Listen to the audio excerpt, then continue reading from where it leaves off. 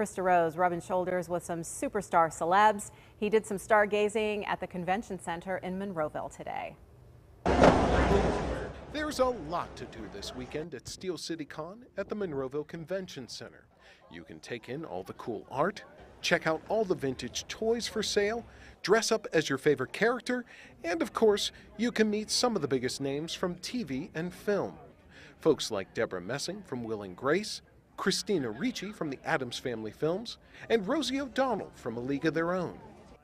Kevin drove in from Cincinnati with his Michael Myers mask in tow just to meet legendary Halloween director John Carpenter. You just got to meet John Carpenter. Yes.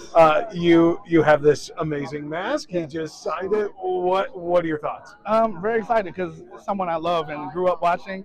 It's just awesome to meet somebody that inspires you. I drove from Cincinnati just to meet him, so I'm happy. This is like a bucket list. Check them all. One of the other celebrities headlining Steel City Con this weekend, and someone who spoke exclusively with KDKA, was actor John Rhys Davis, who is known for playing Sala in the Indiana Jones films and Gimli in the Lord of the Rings trilogy.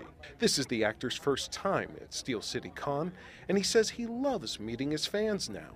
But he says he didn't always. The very first show I went to, I had to go to promote a show, and I didn't really want to go. You know, I thought, come on, what are all these people dressed up like Captain Kirk and things like that? Can't they get a life? And I went, and slowly I realized that they do have a life, and it's a wonderful and rich life. I meet everyday heroes who touch my heart so much, and they have changed me. I realized that the younger me didn't really like people, and the older me loves them. So if you'd like to meet John Rhys Davis and some of the other celebrities this weekend, Steel City Con runs through Sunday. For more information, check out the story at KDKA.com. Reporting at the Monroeville Convention Center, Krista Rose, KDKA-TV News.